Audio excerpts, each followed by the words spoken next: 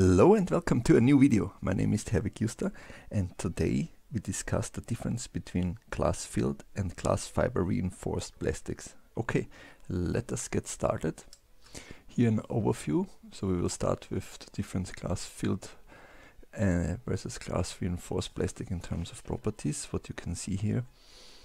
Then we discuss fiber and fiber length retention, followed by glass fiber sizing, which is a key element and also shows immediately the difference between filled and reinforced.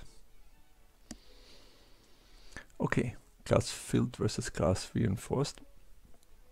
So here in this table I present you unfilled POM, acetal homopolymer, and we have here the unfilled grade along with the 20% glass filled and the 10% glass fiber reinforced, as well as a 25% reinforced grade.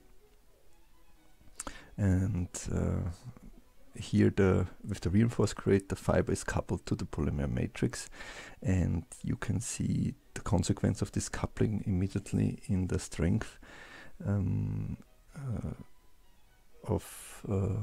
of these reinforced grades. Look, here we have 95, 145 megapascal compared to the unfilled with 70 and glass filled with 60. So it's a really excellent example to show the difference between glass filled and glass reinforced materials, and this we will discuss also in some more detail, because this distinction also exists for some other polymers. So a word on fiber and fiber length retention. So when you think of the reinforcing capability of fibers, it is related in a large part to a property which is known as aspect ratio. And the aspect ratio is nothing else than the ratio of the fiber length to the fiber diameter. And you can say that, or it is also known that with increasing aspect ratio, the properties such as strength and modulus improve. And this is also the motivation, or was the motivation to develop long glass fiber or in general long fiber compounds, where you increase the length of the fibers to 9 up to 12 millimeter instead of the 1 to 2 millimeter length, what is typical for short fiber compounds. And and when you think of long glass fiber products, they are not compounded in a classic way, because this would reduce the length of the fibers dramatically. So there it is more used, the fibers are pulled through a bath of molten resin and then cut into the desired length. And now the important question is also what causes fiber length reduction and what we can do to prevent this. So when you take these long glass fiber products and process them in injection molding, so one topic is screw rotation. So it's always a combination of revolutions per minute, recovery time, and back pressure.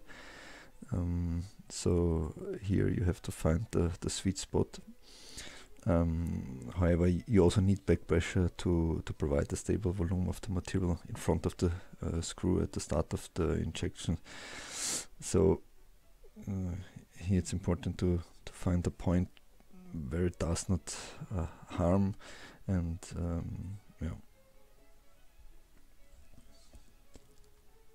Okay, next topic is the glass fiber sizing.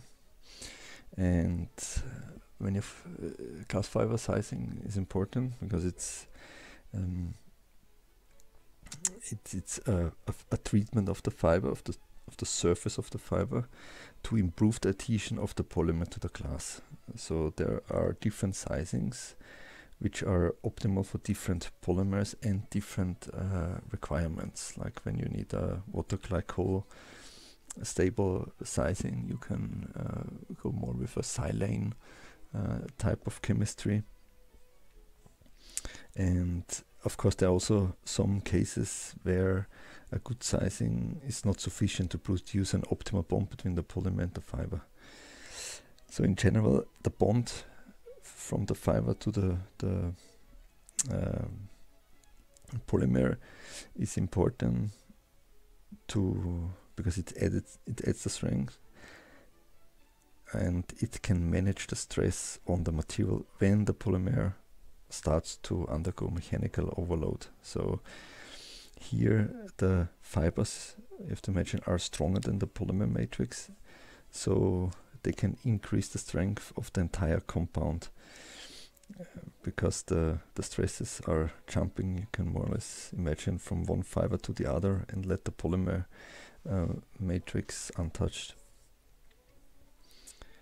However, if the bond between the polymer and the glass fiber is weak, then the transfer of the load is not efficient, and you cannot realize the benefits of the glass fiber.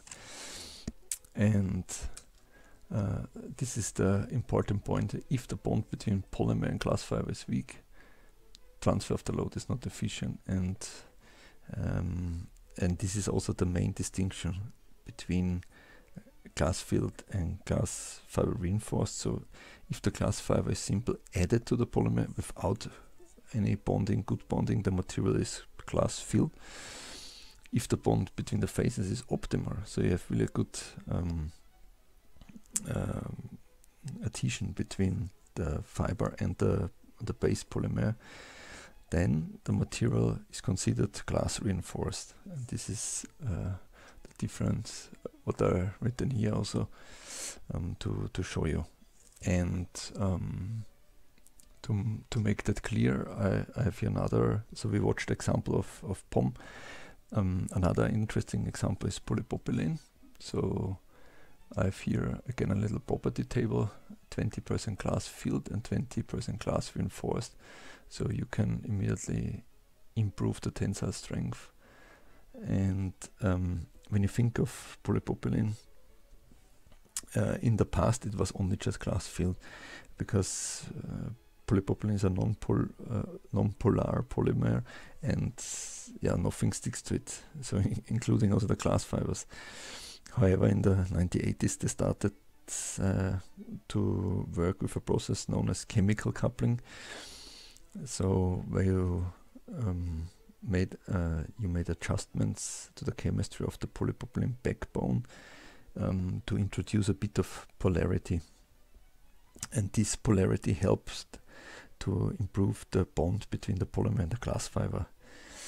And so this created also then a new market for polypropylene, as they can really compete with some of the engineering thermoplastics.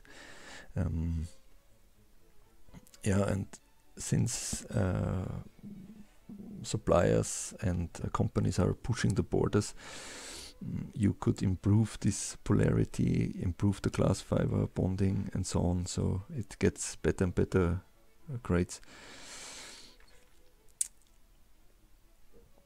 So, and you also have, you can say that, yeah, let's say this 10% increase in strength, what you can see here, is not the big jump.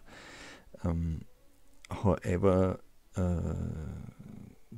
such improvement in this magnitude in short-term properties has the potential to double the fatigue life of a product, so we should not underestimate this either.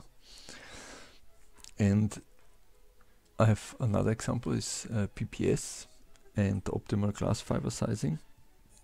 So PPS offers many advantages. So it's good flowing, it can be good filled, highly free, 65% compounds are available, and it has this high temperature resistance long term and as well as short term.